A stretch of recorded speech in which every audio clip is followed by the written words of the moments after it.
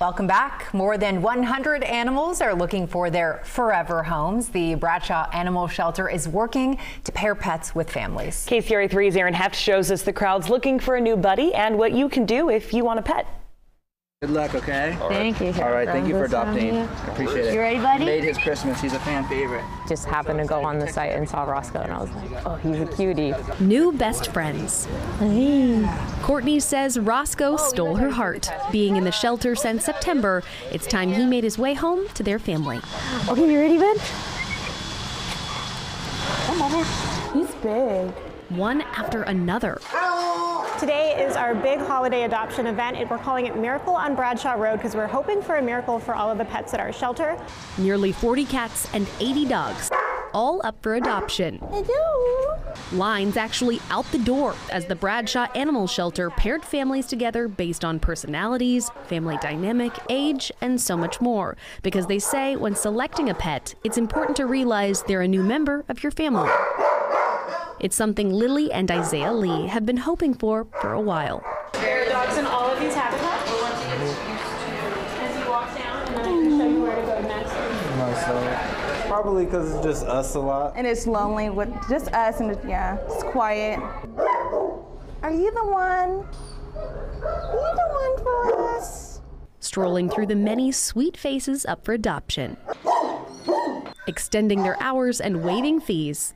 It's the hope these faces find their forever homes by the holidays.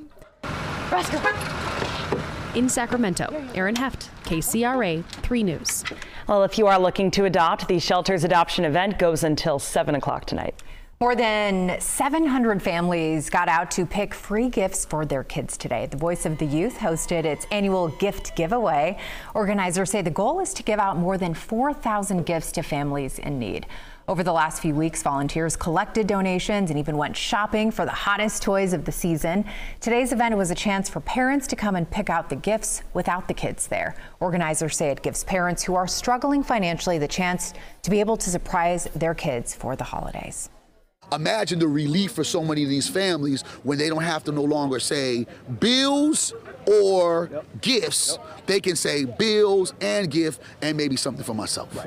That's the type of impact we want to make. It's kind of awesome to have a backup so you know that your kids are going to have what they deserve on Christmas, whether you're fighting to pay bills or have that extra to be able to put towards presents. It's such a great resource for the community. The families were pre-selected. The Voice of Youth organizers say if you are looking to make a donation or if you would like to volunteer with the program, you can visit them online at voiceofyouth.org. An Oroville nonprofit collected hundreds of toys for sick children. Basic Hope United Incorporated hosted a toy drive this weekend to benefit the Shriners Children's Hospital in Sacramento. Look at that. The group collected 680 toys and raised $500 for the hospital too. Founder Brett Brashears sent us these photos and video of the event. Those who donated a toy also got a chance to meet with local first responders and take a photo with the man of the hour, Santa Claus.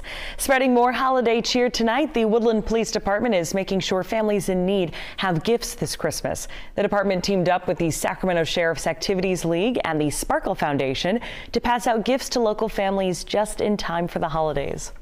Today there was a mural unveiled at a special place for children in the capital city. Take a look. This was a scene at Safetyville, USA on Bradshaw Road. The mural was sponsored by the Arnold Law Firm and Safety Center. Artist Demetrius Bammer Washington has painted more than 90 murals across the state and says this two-part mural symbolizes safety, justice, and freedom in the community. One part depicts Lady Justice and the other is a superhero image guiding children through the important safety skills. The more we can teach our kids, how to be safe, how to interact with their community members and the public, it's super important. The Safety Center is a popular place for school tours. It's built like mini city where children learn skills like fire safety, how to cross the road properly, and even stranger danger. Right now, active weather moving in across our region, and it is here. Some areas have already started to see some of that rain. This is video from Tiscornia Park at the confluence of the Sacramento and American Rivers in Sacramento. You can see some raindrops definitely coming down on the water. Look at that, some sea lions sticking their heads out to check out the wet weather too. Here's meteorologist Dirk Verdoren with where this system is now and where it's headed next. Dirk? Yeah, we're looking at this system that's going to stick around for a while because we have just these bands of rain that are going to be with us. Now we'll have some breaks in between, but we have a steady flow of these showers working their way across our region right now. Heaviest rain, Modesto. We're seeing some heavier rain there. You know that if you're there in Modesto. Stockton has been seeing some showers, some of the heavier rain now moving off toward the east. We're seeing these rain showers all the way up into the north end of the valley and through the foothills and on into the Sierra here from Butte County moving into Plumas counties where we've been seeing some of that heaviest rainfall right now. So what can we expect as we get into Monday? It's going to be an impact day, and the reason why is because we're expecting some wet roadways. Now the good news is I think between 6 and 8 o'clock I don't think there's going to be a whole lot of rain. Yeah, the roads may be wet, but that's going to pick up after 8 o'clock in the morning. Winds, we are going to see periods of wind starting tonight, but we'll see those winds through tomorrow and even on into Tuesday. We're looking at wind speeds 15 to 25 miles per hour, and there is the possibility of some thunderstorms, and we've seen some thunderstorms already today. Right now, taking a look outside, live look from our downtown Sacramento sky camera. Temperatures relatively mild. We're in the low 50s in Sacramento, Stockton, and Modesto. Lake Tahoe above freezing there at 38 degrees. Winds not too bad. We do have a downslope wind in Auburn currently from the east at 21 miles per hour, 16-mile-an-hour wind currently in Placerville, 15 in Fairfield, and that's where we're seeing some of the stronger winds. Let's go ahead and take a look at the timing, though, of the winds as we progress through tonight.